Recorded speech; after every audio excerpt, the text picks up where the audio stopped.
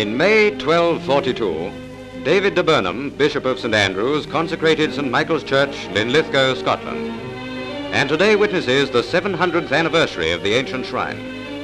Abutting the church are the remains of a former royal palace built in the 15th century and a favourite residence of the Scottish kings.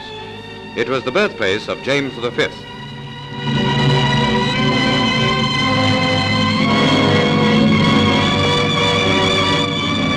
The congregation walks in procession from the palace to the church.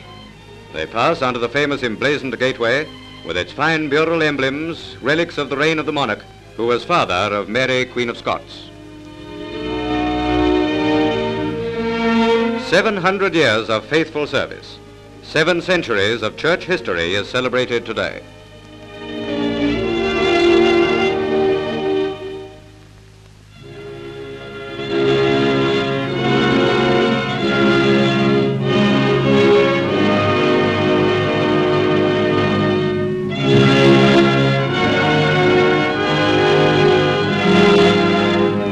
After assembling in the inner close, the clergy proceed to the church.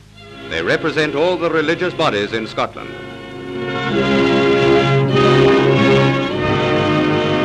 The order of the service is much the same as it was 700 years ago. St Michael's has a future as well as a past.